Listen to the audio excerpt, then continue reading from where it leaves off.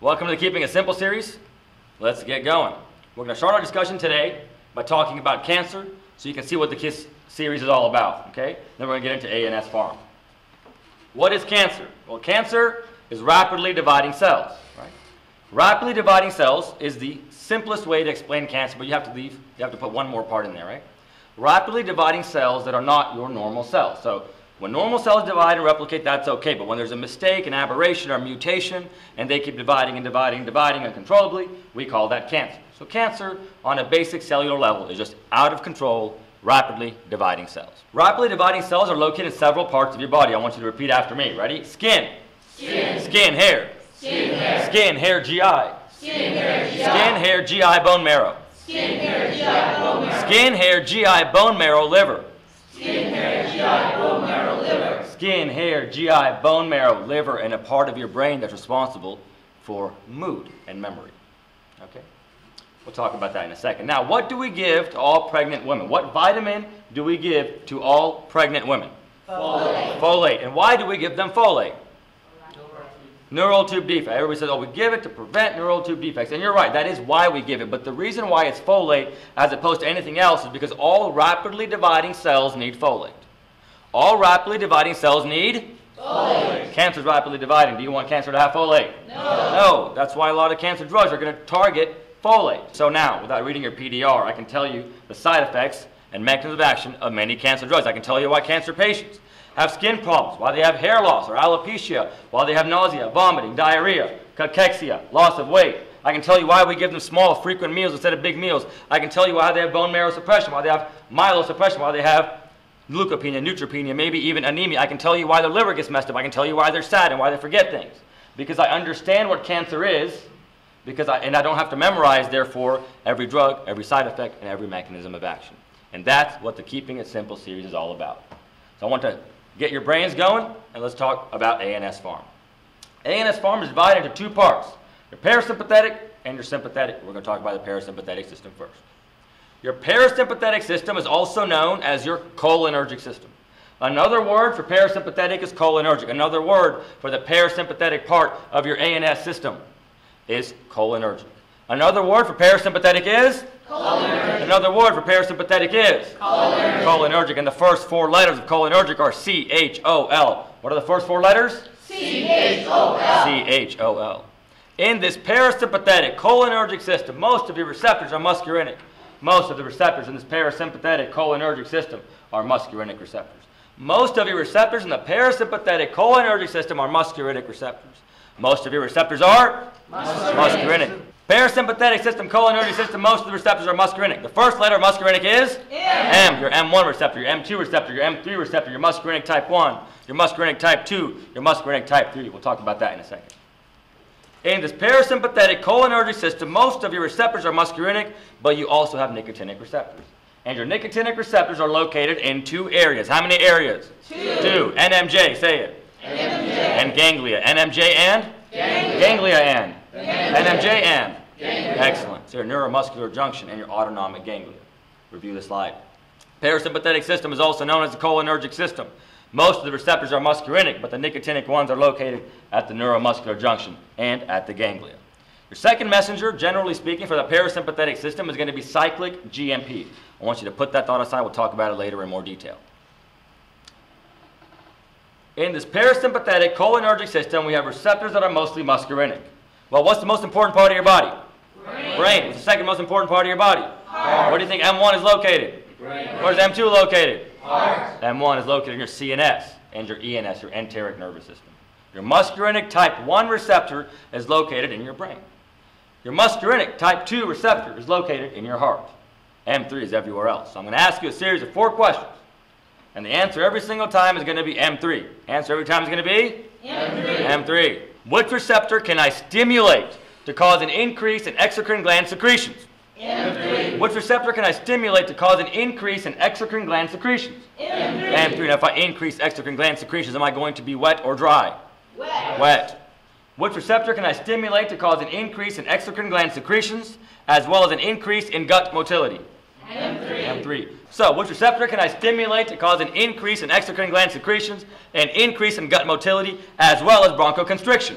M3. M3. So if I increase gut motility, am I pooping more or less? More. So do I want to give a cholinergic to somebody who has diarrhea or constipation? Excellent. And if I cause bronchoconstriction, is it going to be harder for you to breathe or easier for you to breathe? Harder for you to breathe. Which receptor can I stimulate to cause bladder contraction? M3. Which receptor can I stimulate to cause an increase in exocrine gland secretions, an increase in gut motility, bronchoconstriction, and bladder contraction? M3. Everybody repeat after me. M3. M3. Makes you pee. M3 makes you pee. M3 makes you pee. Now look, you're peeing and you're pooping. Okay, things are coming out of both ends. So let's talk about cholinergics. Another word for parasympathetic is cholinergic, and the first 4 letters of cholinergic is CHOL. There are 2 drugs that are used for post-op urinary retention. That's just a big fancy way of saying your patient can't pee and you want to make him pee. And if you want to make him pee, what receptor are you going to stimulate? M3. M3. What receptor are you going to stimulate? M3. Is that muscarinic or nicotinic? Parasympathetic or sympathetic? Cholinergic or anticholinergic? Cholinergic. The chances are that these 2 drugs have what 4 letters in them? CHOL. CHOL. Let's see if you're right. And you are. Bothanicol and carbachol are used for post-op urinary retention. So there's a little cartoon there of a guy pooing and peeing. M3 makes you do both, right? Bothanicol is used for post-op and neurogenic ileus and urinary retention, like we said, and carbachol is also used for that same reason, but also for glaucoma, as well as pupillary contraction. Okay? We have another drug.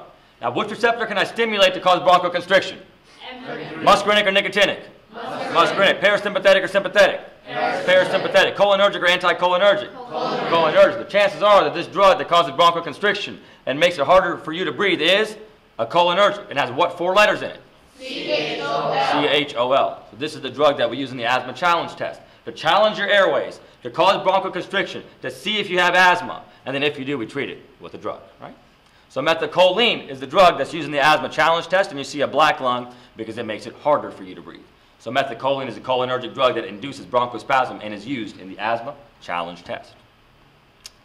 Bothanicol, carbachol, methacholine. You see the pattern, CHOL, CHOL, CHOL.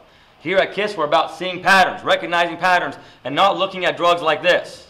If you look at drugs like this, you're going to memorize, you're not going to understand, and you're going to forget. Talk about anticholinergics. We talked about cholinergics, now we're going to talk about anticholinergics. So the exact opposite of cholinergics, right? Anticholinergics. So if cholinergics agonize M3, an anticholinergic will antagonize M3. That's just a big fancy word of saying blocking, right? So if cholinergics agonize M3, that means anticholinergics antagonize M3 or block M3, right? Everybody follow?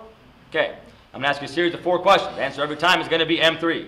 Which receptor can I antagonize to decrease exocrine gland secretions? M3. Which one can I antagonize to cause a decrease in gut motility? M3. Hey, so if I decrease my secretions, am I going to be wet or dry? Dry. This is why you have that mnemonic, hot as a hair, dry as a bone, or whatever, right? This is why anticholinergics make you dry. Understand why. Take it all the way down to the receptor. You'll know your side effects, you'll know the mechanism of action, and you'll know the use, and you'll know the clinical use as an indication without having to memorize stuff because you understand.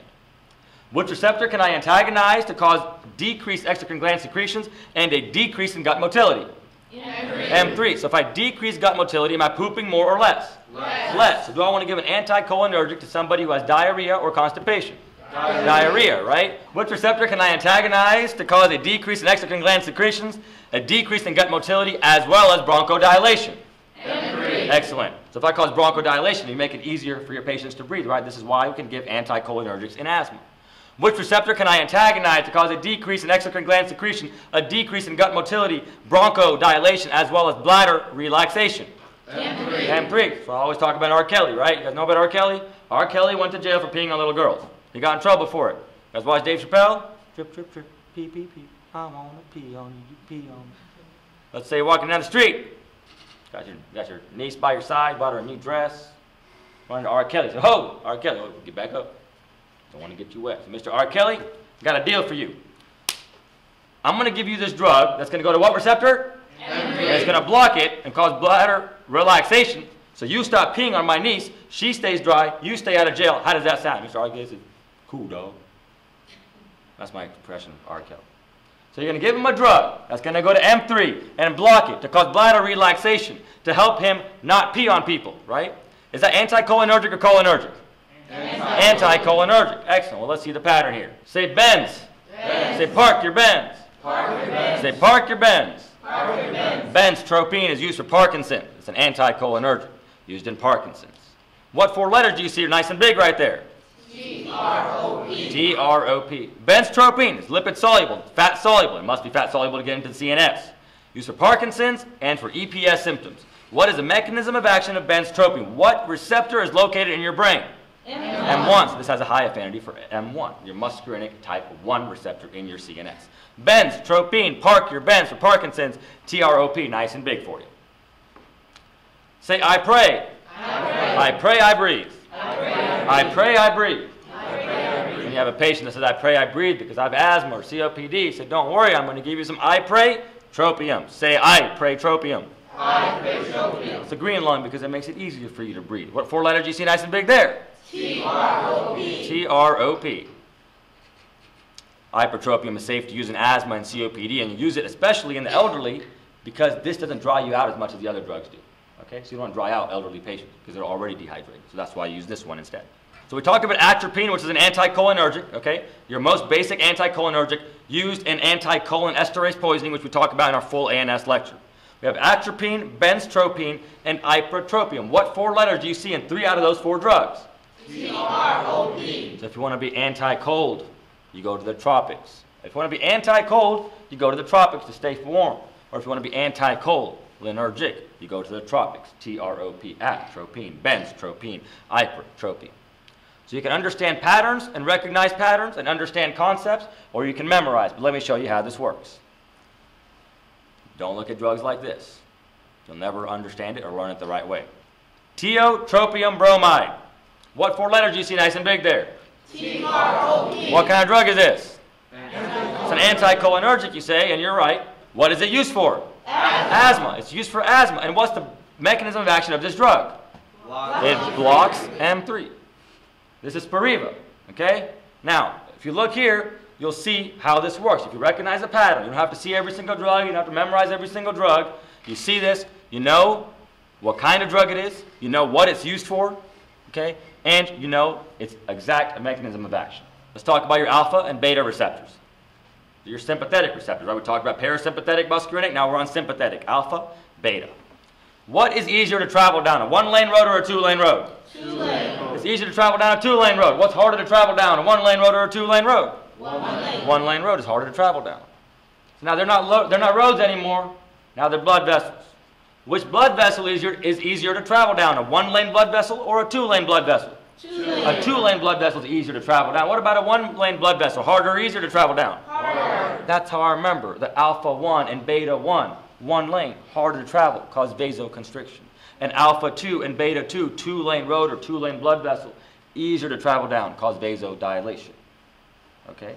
Now, if you know that vasodilation, then your pattern fits in. So you also have relaxation of your uterus, bronchodilation, vasodilation, decreased TPR, decreased afterload, right?